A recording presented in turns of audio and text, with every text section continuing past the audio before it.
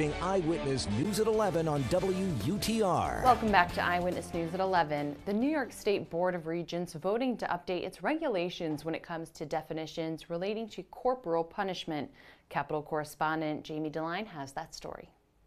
Corporal punishment is not legal in New York schools, which is when physical force is used on a student for discipline. On Monday, the New York Board of Regents voted to further update its regulations, making it clear what constitutes corporal punishment and what doesn't. For example, if a teacher was trying to protect himself or herself from a student who's lunging at the teacher or a student lunging at another student, any type of restraint that would be involved in that interaction would not constitute corporal punishment because you'd be protecting another human being. In the past, a student could be restrained if they were causing damage to physical property. If we had someone who knocked over a filing cabinet or knocked over a desk, if a child had done that, then the staff or the faculty, if properly trained, were technically able to restrain that child.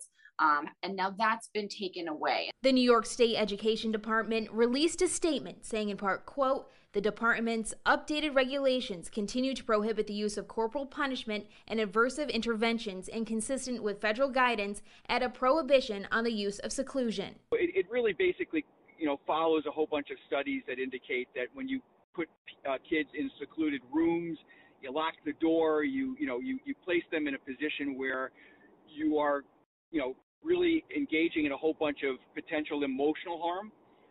And the state is indicating that that's just not in any way, shape, or form pedagogically appropriate. The New York State Education Department says the changes were based on reports of corporal punishment from school districts, state and federal guidance, and local and national reporting on trauma experienced by students. Leslie Silva, a partner at Tully Rinke, says the definition of corporal punishment was vague, and these new regulations will close legal loopholes. Schools are going to have to tell the Department of Education, what's been going on, what they've been doing, if they've had to use any restraint or seclusion. And that's really important because we didn't have that data collection before. Reporting in Albany, I'm Jamie DeLine.